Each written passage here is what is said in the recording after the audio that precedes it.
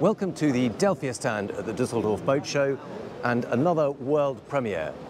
Now, for those of you who don't know the Delphia brand, they are part of the enormous French Beneteau group, but they are a manufacturer based in Poland, and they are specialising in really good value for money inland waterways boats. And as you can probably see from the sign down here, they are on a mission to turn 100% electric. Now, electric boats aren't always a hugely popular subject, but for inland waterways, they make an awful lot of sense. You don't need a huge amount of power because you're only ever going to be cruising at sort of somewhere between 4 and maybe 8 knots maximum. But what you do want is really quiet cruising, lovely, clean propulsion with no exhaust emissions, no smells, and really effortless cruising. And of course, because you're not going quickly, you don't need an enormous amount of battery reserve. So on board here, we'll show you exactly what that means, how that works, and the kind of range you're likely to get. So let's jump on board and take a closer look. The design of this boat is by a very well-known English designer, Tony Castro, and the brief was to create a really well thought out but affordable inland waterways cruising boat. Now, this comes in a variety of different models. This is the open lounge version. You can see there is also a lounge top model with a kind of extended hard top and a full sedan model that will be completely enclosed. But this particular one, this is obviously the open lounge model. And starting at the stern, you can see we've got a fixed bathing platform. But because this is going to be an inland waterways boat, rather than actually putting a tender on here, it is a land tender in the form of a bicycle. And that makes a lot of sense. When you're on a canal, the best way to get around is on a bicycle. So you can see that has a mount that you can lock it onto to keep it nice and safe. And then you can cycle to the nearest town to stock up on supplies or have a little ride around the countryside. Now, we've got an aft-facing bench here. It's one of those sliding backrests, so you can pull it back and sit on the front of it and be part of the wider open cockpit, or slide it forward and have a lovely little aft-facing bench so that you can sit there and watch the water streaming out behind. Now, for a boat of this length, it is 10 metres, so around about 32 feet. It has a simply enormous open cockpit. There is seating that runs almost all the way around this. Now, you can see this table does fold in half, as does that one. And this section of seating here also lifts out. So if you want to have easy access to the side deck on this side, you can lift that out, but equally you can have a full wrap of seating all the way around. So this is RCD rated for up to 10 people, and you could very comfortably sit 10 people around this cockpit. There's another small little seat tucked in here, and as well as the tables for dining, you have got a wet bar area. So this is the only galley on board, so effectively it's kind of an outside galley rather than a wet bar. Has just got the one gas ring burner. There's a small sink, there's a fridge under here, and there is a second drawer fridge over here. Now, as we come further forward, there's quite a clever arrangement going on here. This is obviously set up now to join part of this seating area here, but if I can do this one-handed, get my fingers in, I might have to just help out. There we go, get my hand under there.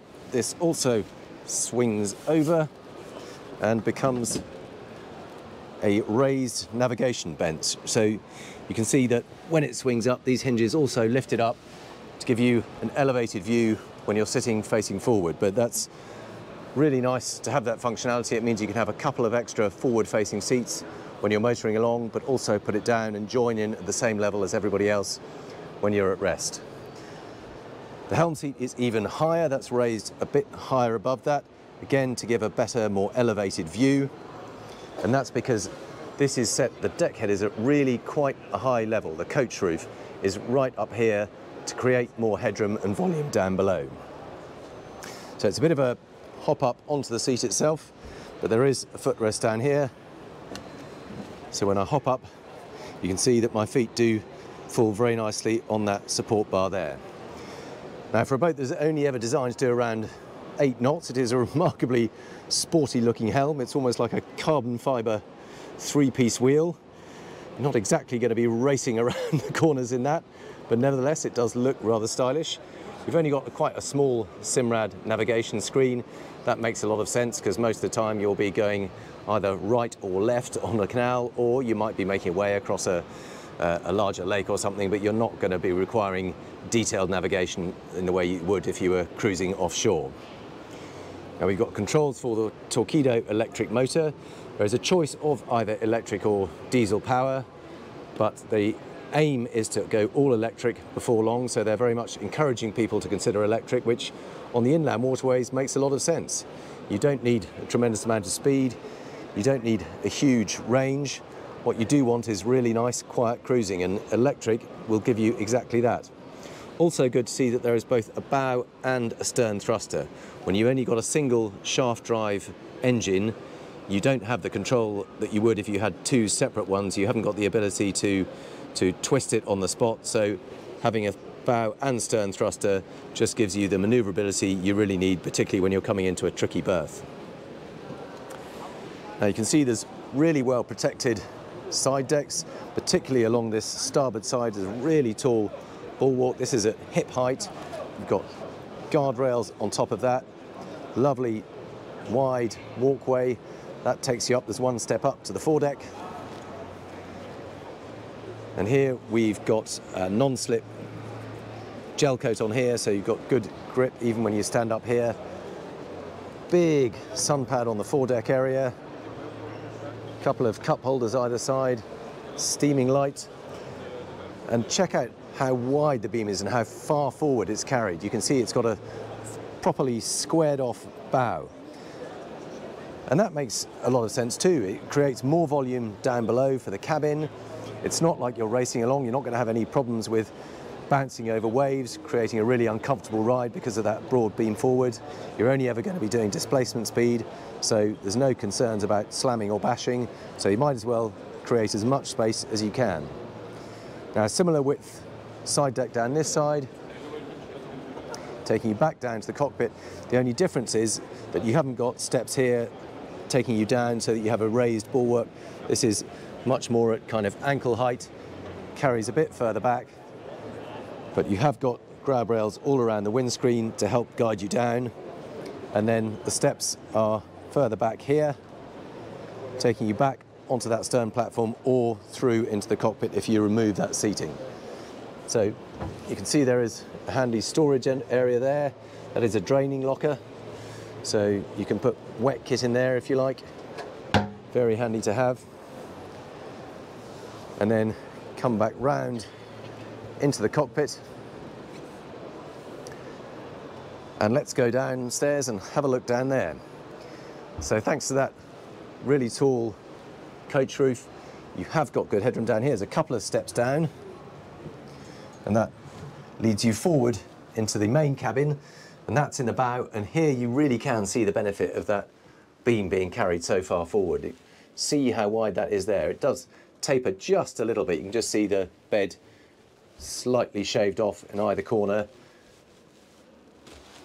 Still plenty wide enough. I guess the only slight bore with that is that you can't use standard fitted sheets. You'll need to have either bespoke made or loose sheets, otherwise you're going to have a whole load of sheet dangling over the edge. Now, it's set up as a double at the moment, but if you have a look under here, you see they are in fact separate mattresses, and if you can just lift that up and swing it to one side, you can have 2 separate V-shaped berths. Now, not the deepest mattresses I've ever seen. They are only so deep, so possibly not as comfortable as a better upholstered mattress. But as with everything on this boat, they've taken a very conscious decision to keep the price down, to keep it affordable, and make sure that people aren't priced out of the market just by dint of trying to be smarter and more upmarket and more prestigious than it needs to be. This is much more about functionality, affordability, and getting afloat with your family and enjoying the experience. Got a bit of storage in here, got a locker there, we've got a locker under there, little sort of hanging wallet there, handy shelves there. And again, notice how much light there is in here. We've got big eye-level windows here, slightly higher ones up here. There's a skylight over here. I think the sunbed cushion is on it. And another big window here. And again, because you're not hammering through the seas at speed, you don't need a super stiff structure, so you can probably afford to have larger windows. And that's exactly what you want on an inland waterways boat. You want lots of light, lots of space, lots of volume. More storage here. And then moving aft, you can have a choice. You can either have a second guest cabin here with one or possibly two beds running under the cockpit there. In this instance, they've chosen to spec it out as an owner's office, if you like. And that, you can see that making a rather nice floating office. You can have your computer station up there, screen in there. You can see there's a stool to prop yourself up on. Again, lots of natural light and ventilation coming in through here and down there. Extra storage there. Quite nice to have that option. And then over on the other side, there is the heads compartment. And again, full standing headroom in here. You can see there's plenty of clearance above me. And there is the bathroom. Now again, full standing headroom. We've got a separate shower compartment over on this side here. It's a pull-out shower that just simply lifts out of there and clips in to a holder up there. And there are perspex doors that come across, so that is nicely protected.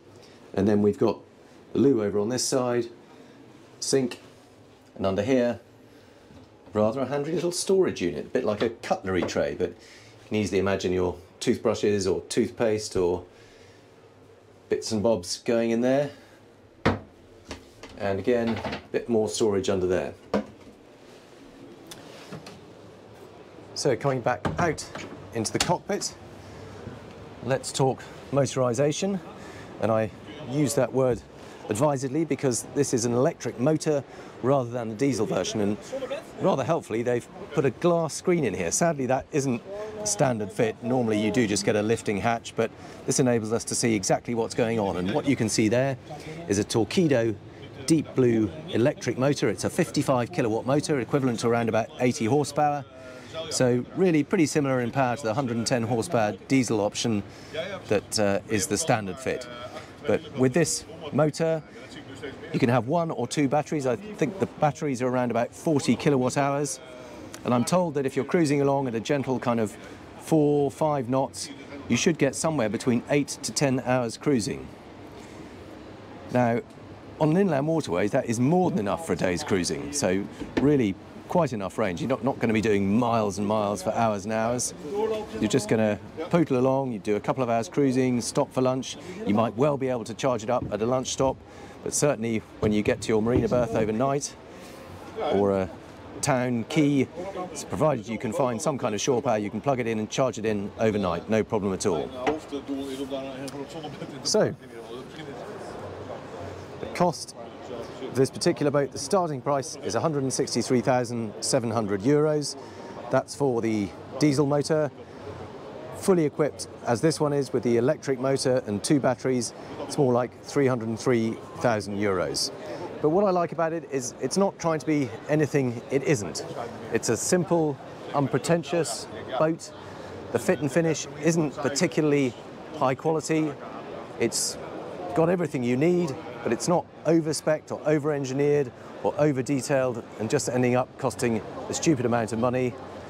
They've gone for an affordable, simple, usable boat, maximising on the fun and the experience rather than the fit and finish. So let me know what you think about it. Please do leave your comments below. Thank you very much for watching, and I look forward to presenting the next boat.